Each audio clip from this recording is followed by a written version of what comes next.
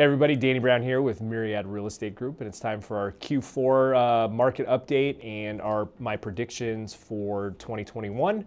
So the year finished up really strong for Arizona real estate. Obviously, as you all know, if you tune into any of my videos, it is a seller's market out there, and that hasn't changed at all. So, for us, we finished the year selling 109 homes. So we were able to successfully help 109 families reach their real estate goals. And like a lot of people in my industry, whether they're in lending or in real estate, had our best year ever. So it was really fantastic. We were able to raise a lot of money for charity. We donated over $22,000 to a couple of different charities that we support. So it was a really good year. When the year started, I was actually terrified because COVID hit, around February, and I was really nervous. I had no idea what to expect, as I don't think anyone did. I was really nervous that I was going to have to let people go from my team, that my business was going to suffer and potentially even go out of business, and that the whole market would just tank. And fortunately for us in real estate, we recovered really fast. So a lot of economists have been talking about this K-shaped recovery, where certain segments of the market are going up while other segments are going down. So I feel very grateful that we were in part of that segment that is going up, and I think is going to continue to go up into 2021. So where are we headed in 2021? Well, I've been having this conversation with a lot of clients because they're asking me this question pretty routinely. And the seasonality for Phoenix is super predictable in that, the months from January through about June are the spring selling season. So we always see an influx of listings hit the market during that time. And this January is no different. We've actually seen a slight increase in listing activity, but the demand for homes is so high that nobody's even recognizing the fact that more listings have hit the market. Currently in the parts of Phoenix that matter, so most of Maricopa County and parts of Pinal County, there's only 4,200 homes for sale. So that's single family homes, townhomes, condos, patio homes, 4,200. That is just a huge lack of inventory, and that's really what's driving everything. A great example is we had a listing that we made live last week on Thursday, and we actually advised our client to move out of their house for the weekend because we thought the activity of showings was going to be so high. And boy, were we right. We had over 63 showings in that home between Saturday and Sunday. Got a ton of offers, sold well above list price, and we did not list it low. That buyer was waiving their appraisal contingency, purchasing the property in as-is condition, and gave our client the ability to stay in the home for up to 90 days after closing so that we can hopefully find their next home. So you have to imagine if 63 people saw that home, one person got it. So that's 62 other people who are still looking for a home. So that's what you're facing. And I had a conversation with a buyer client today who is in need of down payment assistance, which he qualifies for, but he also needs the seller to cover his closing costs. And I just told him, look, this isn't a market that you can really participate in right now because there is just no chance that you're going to get the seller to cover your closing costs. So your best move is to continue to rent and save until you can cover your own costs and then try to buy a house. For buyers, it's going to be very difficult this year because I don't think that we're going to see an influx of listings hit the market that's really going to change that. We may see demand go down, which I kind of hope we do, from buyers who are just fed up with trying to find a home and decide to rent or stay where they're at for longer. I do think that we will see an uptick some in that listing activity due to the seasonality. And then I also think that the vaccine will play a large part in that as well. So I think as the vaccine starts to roll out and more people become vaccinated and feel safer, that we will see those people who wanted to sell maybe in 2020 that didn't. I think we'll see them list their home for sale this year, but that could come in third and fourth quarter. So I think that we're in for a long first and second quarter of more of this lack of overall inventory, multiple offers with buyers, sellers really running the show and getting everything they want, and buyers having to play a lot of catch up. What I don't see happening, and I'm having again this conversation with a lot of people, is any sort of bubble popping, because there isn't one. This is simply a supply and demand problem. So there's no other economic problems associated with the real estate market. We just have very low supply and very high demand. So what could derail the housing market to cause this to change? Well, a rise in interest rates, that always tempers demand and causes demand to go down. But the Fed has come out and stated that they're not raising rates until at earliest 2023. I do think that we will see mortgage rates go up with the new administration once they take over, but I think that we're going to be in the low threes for the foreseeable future.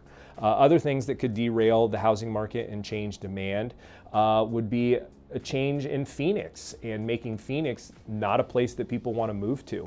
Once again, Maricopa County is the fastest growing county in the country. We have a ton of Californians relocating from California to Phoenix, and people are moving here. They want to live here. So unless climate change changes that all of a sudden and makes Phoenix an inhospitable place to live, and we start to see people move away from Phoenix rather than come in, I think that that demand for housing is going to remain high. The other thing that's really driving demand is you have millennials and Gen Z are all in their 30s. So your oldest millennial right now is 39. So we're all in that prime buying stage for a home. These are two of the largest generations in US history, and they all want to buy homes. And so I think for a very long time, we are going to have high demand for housing. So some added inventory that could eventually come to the market, or something that is kind of stalling the real estate market rather, are baby boomers. So baby boomers right now aren't really selling their homes, nor probably should they.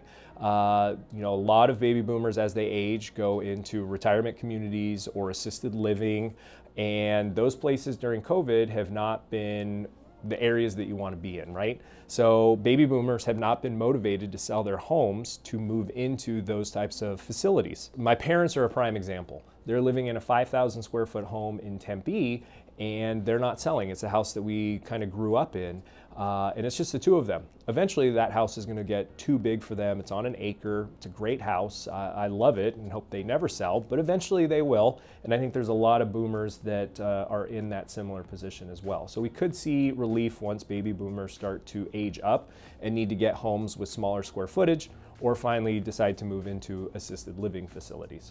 So overall for the US economy, I think that there's going to be a lot of noise coming at us about how terrible the first and second quarter is going to be for GDP and growth. I think the unemployment rate is going to remain high in the first and second quarter of this year. But I do think that as that vaccine continues to roll out, and I have to hope that this administration is going to have their act together better than the previous one for the rollout of the vaccine, that things are going to get back to normal. I think that we're going to see people get back to traveling, entertainment, leisure. I think that those industries are going to skyrocket come third and fourth quarter of this year. I think people are itching to do fun things because they've been so restricted, and you're going to see just a flood of people want to travel as soon as they're allowed to. And I'm also predicting that towards the end of the year, that we finish this year with a lower unemployment rate than when we went into the pandemic. So I think we will have a higher GDP, the economy will be in a much better spot, and I think the employment rate will be lower than pre-pandemic levels. So I think this is the year, late third quarter, early fourth quarter, where the ship rights itself and we get back on track and really start to grow. So try to ignore all the noise of the first and second quarter that comes from the news and focus on the light at the end of the tunnel. We're getting there. I think the third and fourth quarter are going to be banner quarters for the US economy, and everybody starts to get back to work, and that GDP goes up and that unemployment rate goes down. And finally, if you're a buyer in this market, it's really challenging. Like I said, if you're needing the seller to cover your costs, if you don't have additional funds to pay above appraised value to do your own repairs, this is probably a market that you should sit out on. You should probably continue to rent, stay where you're at, save your money, and then get into the market at a future date. It's just way too challenging to overcome those obstacles because there are too many people fighting for homes, and you just don't have a chance. Continue to save your money and get to a better spot financially. I believe that every individual should have 6 months worth of reserves set aside before they buy a home.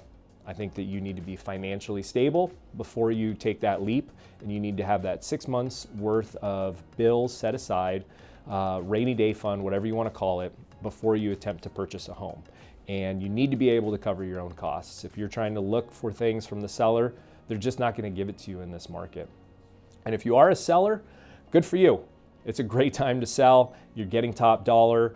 People want your home. It's not necessarily about getting the highest offer for your home, because it still needs to appraise. So make sure that the agent that you're working with is negotiating on your behalf and asking those questions up front of the buyers.